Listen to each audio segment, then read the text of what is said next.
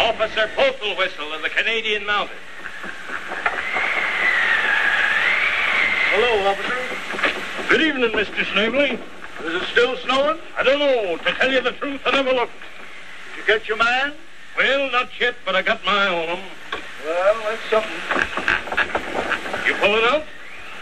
Figuring on going over the rim tonight. How's your son, Chester? You heard from him lately? I ain't a-heard from Chester. It'll be a year come Michaelmas. I was thinking of the song that you read about him. I wanted to sing it to my wife last night. You know, we got a boy just about Chester's age who's got a hankering to go to the city. Have you got your dulcimer here? Yes, I have, officer. I wonder if you'd mind singing me that song. I'd be tickled to death, sir. You'll have to excuse me, though, if my voice isn't just right. You know, we can't get any ipecac up in this part of the country. Right ahead, Mr. Snavely. You won't consider me rude if I play with my mitts on, will you? Not at all, Mr. Snavely. Not at all. There was once a poor boy, and he left his country home, and he came to the city to look for work. He promised his ma and pa he would lead a sinless life and always shun the fatal curse of drink. Once in the city, he got a situation in a quarry, and there he made the acquaintance of some college students. He little thought they were demons, for they wore the best of clothes. But good clothes do not always make the gentleman.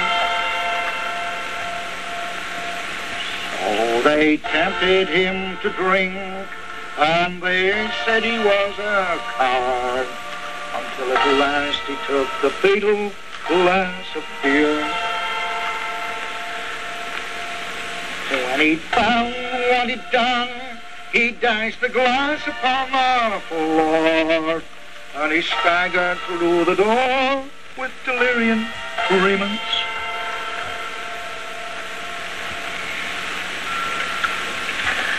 Once upon the sidewalk, he met a Salvation Army girl, and wickedly he broke her tambourine.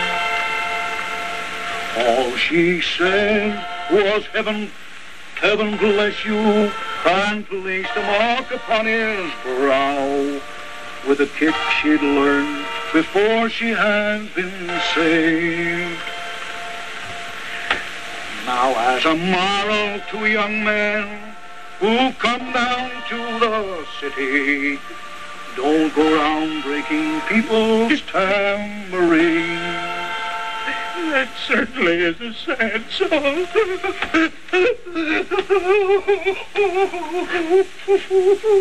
Don't cry, Constable. It is a sad song. My Uncle Ichabod said, speaking of the city, it ain't no place for women, gal, but pretty men go there. He always said something to make you split your sides of laughing. Comical old gentleman he was. Well, I think I'll be a hightailing it over the rim. And it ain't a fit night out for man or beast.